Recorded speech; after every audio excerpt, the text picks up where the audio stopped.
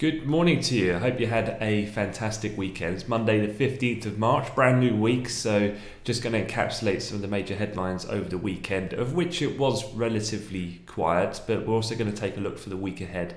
And this week, of course, we've got the FOMC, the Bank of England and the BoJ rate decisions. We've got some US data like retail sales, and we've got updates around the vaccine, AstraZeneca, and also Chinese data overnight that I want to go through. So quick look at the charts this morning, and we were a little bit positive initially in the overnight session. Asia was a little bit mixed, if anything, a little bit negative overall. The S&P 500 future actually did come up to test and retest up in close proximity to the all-time highs, of which, of course, we saw the end of last week. And just looking at this chart on a daily, we did see that retest, of course, of an area where we were up around mid of February, so the 16th. So again, finding a bit of a barrier here in the SPOOs at 39.59 here on the daily continuation. On the pullback, then we've just fallen back toward pivot here, going into the European Open. Any breakthrough there as a support area, good levels seen around 3900 today intraday on the S&P and the futures, that encapsulating the 1st of March high, some of the previous areas of resistance and support on that period. So any breakdown of price, that would be a key area to keep a look or an eye on. WTI crude, pretty similar fashion really, a little bit positive initially, breaking out of a very short-term range of price activity. You can see here that we traded through kind of Thursday, Friday of last week. Breakout above that, we ran up to around 66.40 before just fading back that move. Still up there around 42 cents there in oil. There has been some headlines just got to make the point about some further drone attacks from Houthi Yemen militants in the kind of southwest corner of Saudi Arabia, targeting specific airports and so on. However, that's not having any real meaningful impact on price. In terms of the actual infrastructure of gas and oil in Saudi Arabia, very much more situated in the northeast, kind of around and close proximity to the Persian Gulf in itself, and this in the other opposite far corner of the country. So still ongoing, that activity to be aware of. Obviously any supply shocks and infrastructure would be significant, but this isn't one of those. Otherwise, elsewhere, gold pretty flat overall, up around $3. In the FX space, the Dixie's a touch stronger, up around 0.2%. Major pairs down, but only very moderately. The US 10-year yields, of course, continue to be quite a focal point in terms of indicators to watch for potential subsequent price activity across other asset classes. And this is looking at the 10-year T-note future here, and that low that we printed back on the 5th retested at the end of last week's session. That was also tested again in the late Asia Pac session. So holding for now, that will be a key area to watch around 131.23. On the daily chart here, then you can see around that area that's been holding is technically quite important, because any breakdown of this could easily see another point lower before we come back down towards these areas that were in play towards October of 2019 and the retest we had at the beginning of 2020 before really the pandemic really started to kick off. So this lower rectangle here would be quite key. Obviously any further break out in yield to the upside constituting this breakdown could well then lend its hand to dollar strength, equity weakness in that pattern that we've been seeing of late, with the markets very sensitive to yield fluctuation for the time being. That's pretty much the overall general sentiment this morning. So tiny bit negative, nothing outright, I'd say. Weekend news, as I said, was pretty quiet overall, but let me get you up to speed fully. Starting off with the Chinese situation. In China, we had some data points overnight, and that was industrial output came in at 35.1% above expectations of 30, and their retail sales figure came in at 33.8% above expectations of 32%. So these numbers are incredibly high, but just remember this is because of base effects from this time last year. If you think about industrial output, it collapsed to a 3-decade low as a comparable figure, so hence the reason why those numbers are so strong. Had a slight relief in the domestic market overnight in China, however that faded pretty quickly. The other thing, of course, to be very mindful of and not get caught this week is that US clocks have changed. So they've gone from EST to EDT, daylight savings. So that does mean then that the time differential between London and New York is 4 hours instead of the typical 5 for the next 2 weeks. So any major US data, for example, will be coming out at 12:30 London time and 2 o'clock. The NYSE open at 1:30. And that will be in play for 2 weeks. So the days kind of squeezed in a little bit if you're based in the UK or mainland Europe. So don't get caught blindsided by anything. So the FOMC on Wednesday will be at 6 p.m. London time, not the usual time of 7. Moving on then, some of the other headlines to have a look at. Quite a lot of press coverage over the weekend to do with vaccine news. Now talking about Europe firstly, where one of Italy's northern regions said that it would stop using a batch of the Astra coronavirus shots after a teacher died following the vaccination on Saturday. Ireland separately have temporarily suspended Astra's vaccine out of an abundance of caution, they said, citing reports from the Norwegian Medicines Agency regarding a cluster of serious blood clotting in some recipients. Now, this is something we were discussing on the Amplify Live stream on Friday because some of those headlines were already in circulation. The important thing to note here is that the EMA, the kind of main body in Europe, have said that there's no indication that the events were caused by the vaccination. A view that was echoed by the World Health Organization as well on Friday. So you've got the EMA and the WHO. AstraZeneca themselves have also said they found no evidence of increased risk of deep vein thrombosis, and in fact, actually, when you look at the numbers then, the number of people who have died from this blood clotting would be no different from what they would see in any other standard vaccine or drug. So I would say a lot of this has political connotations. There's obviously an underlying tension brewing at the moment between Europe and Britain to do with vaccine manufacturing and supply, particularly of the Astra drug, which we were talking about last week, which has gone from 100 million promise of delivery to 40 million to not even hitting that target. And then the complexity is even further layered by the unresolved issues that still remain around Brexit, which still exist, absolutely, but definitely there's other forces confronting markets for now, and so that's very much not too much of a talking point. However, it does underline a lot of the tension in that relationship of presence. So I'm not sure how much to read into that. I mean, ultimately, I don't think it's a major thing for market prices as far as right now. I think the fact that you've got the EMA, the WHO, and the company coming out with the stats as well, I think put some more of a political twist to those headlines more than anything. One thing to bear in mind, as I've said last week, this is the kind of vaccine distributions that we're seeing in Europe. And as we know, AstraZeneca is the blue colour, does make up just one of a basket of different vaccines that Europe has gone after to be deployed over the course of the next 18 months or so. At the moment, obviously Astra would play a strategic part. You can see that deliveries were supposed to be kicking in from really now and then ramping up to then stay constant from Q3 onwards of this year through to Q2 of 2022.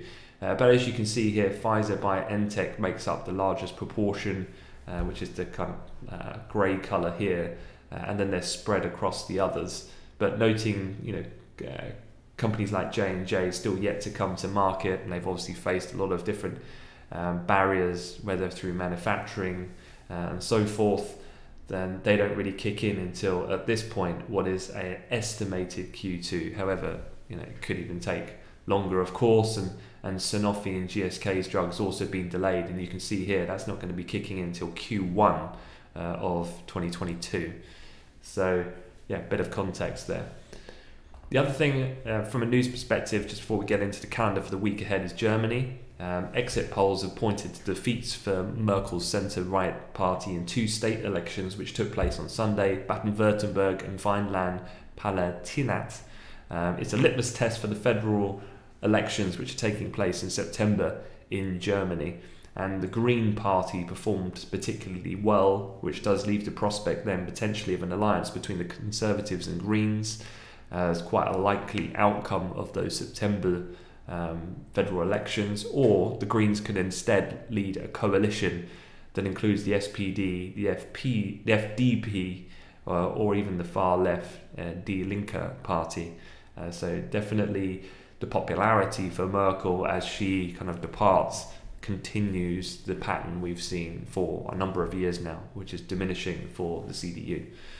Again, for European politics, as it kind of says here, the CDU leader under fire amid anger over virus strategy. This is very much echoed pretty much globally, really. If you think about Donald Trump, if you think about what's happening in the UK and Boris Johnson and the opposition he's had, thankfully he's been kind of managed to get over the initial very slow adoption of stringent measures to lock down 12 months ago by a very fast rollout of the vaccine program, which has kind of taken some of the heat off the strategy that the UK government was deploying at the time when death rates were particularly high. But if you look at then Germany or Macron in France with French elections literally about 12 months away in April of 2022, and then you've got Italy where we had complete political blow-up that's led to now Mario Draghi as a technocrat caretaker kind of government in place. So the incumbents have been under pressure here because ultimately, whether they've had successful or not strategies, generally speaking, it gives opposition parties a real main key focal point to focus on, where tangible risk of loss of life then is a very emotive subject matter to talk about. So yeah, it's just, if anything, accelerated the decline of the popularity of the CDU party, but we have been seeing similar for the likes of the leading parties in, as I say, France, Italy, and so on and so forth. So it's the aftermath of such a humanitarian but economic consequence event does tend to lead to significant political change, you could say, from a historical precedence. Looking at the week ahead then, a few things I want to talk about. Starting off with today's pretty quiet, but then Tuesday things start to pick up a little bit. That's then you do get the German ZEW figures coming out, and then you get the US retail sales report. Now the US retail sales report last month, you remember, came in at 5.3%, was the best number we've had since basically kind of May-June of 2020, when we reopened the US economy after the main lockdown on the initial onset of the pandemic. We had those phenomenal numbers. So that number was particularly strong. 5.3% was above 1.1 at the time. But do keep in mind that was chiefly supported because of the stimulus checks that were kicking in that time round. I think it was electronics and appliances really underpinned then the spending that lifted that figure.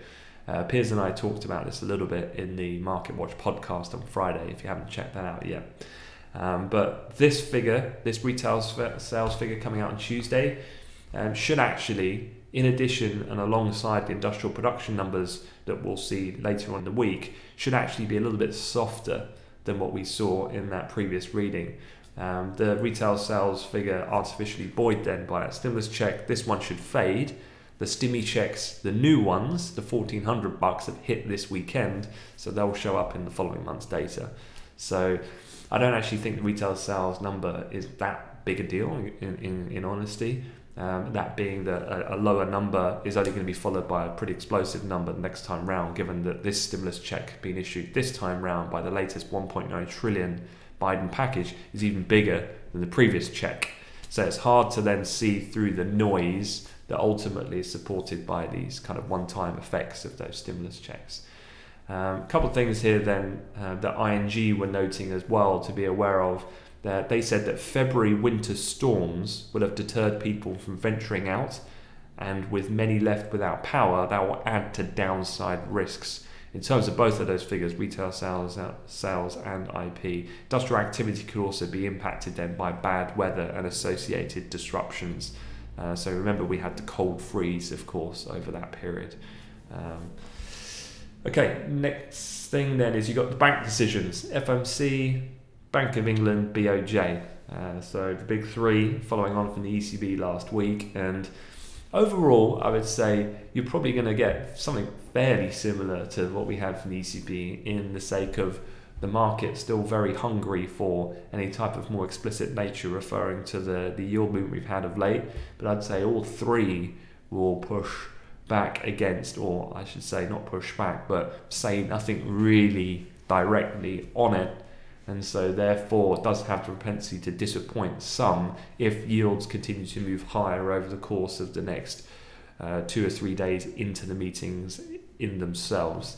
So I actually think overall it's yield movement and its positioning going into the meeting that will subsequently then lead to a potential reaction, given the fact that the Fed will probably just roll out the continuation of what Powell has said before. Remember back in the Wall Street Journal speech he gave on the 4th of March, he said it would take a substantial time to achieve the Fed's goals of full employment and 2% sustained inflation. So as such then, not expecting much in the way of real policy change, nothing at all really, and very small, if nothing at all, in language. It's more about then how does the markets perceive that based on the market's positioning at that point in time. So next couple of days will be quite key. A few things to be aware of though. Economists surveyed by Bloomberg see a 2 quarter-point hikes happening in 2023, but they also expect the Fed's own forecast, released at the same time as the policy statement on Wednesday, will show the median Fed official projecting rates staying on hold near zero throughout that year. Remember, the Fed see rates basically on their dot plot projections, which we are getting an update of. Remember, every calendar quarter, March, June, Sep, Dec. So there will be probably little alteration or none in rates, is what the general consensus is, irrespective of the fact that economists actually see, and a little bit more hawkish, that they will conduct 2 rate hikes of 25 basis points in 2023. They think the Fed forecast, though, will continue to remain underpinned, that rates will remain low through that year, i.e. at zero. The committee making its first quarterly economic forecasts of the year are anticipated to raise their estimates for 2021 growth. Obviously, we've got the stimulus package now coming through and so on, and edge up the inflation call. That was the view of 41 economists who were surveyed on the 5th to the 10th of March. In terms of that survey, some interesting stats here. 66% expect no change in guidance or conditions, with only 22% expecting a highlight on financial conditions. So talking about what's been going on in the markets, I think I'm on the camp with the other 80-odd%, thinking he's not going to comment directly on that. And then 12% are looking for strengthened forward guidance, which would be the next step of really counteracting this yield move. I definitely don't think that that's going to happen. But again, 12% of those economists are expecting that as potential reaction. For the Bank of England, very, very dull. Not expecting much here at all, really. Just a lot of people will be looking, of course, about any yield commentary. There's a little bit to read into that from comments from Bailey last week. But I think of the three, this is probably the least interesting. And then you've got the BoJ happening on Thursday night going into Friday morning. And perhaps this actually is interesting, because the BoJ are going to present the review of their policy tools on Friday. And this has sparked a bit of interest, because there's a few different things here that they could do. And this was an article, I've shared it, I'll share it in the community on Amplify Live. I did also tweet it from the Amplify Live Twitter account. And it's a really good one because it runs through some of these in terms of probability and what it is. So here, tweak of guidance on their ETF purchases, fine-tuning operation of yield curve control, modifying their tiered reserve system. So I'm not going to go through all of these now, but this is a really short, obviously it's just a short few paragraphs for each individual one, but definitely worth a read.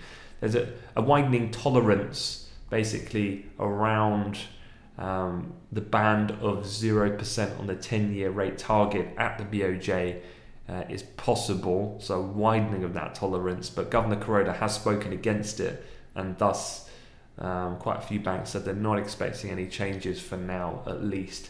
But these are the different things we'll be looking out for, and we'll talk more about as we get into the latter half of this week. So that is it for the rundown. Sam's going to go over all the charts from a technical perspective in the Discord room, so do check that out on amplifylive.com. Otherwise, I'm going to wish you guys a great day ahead and take care. Thanks very much.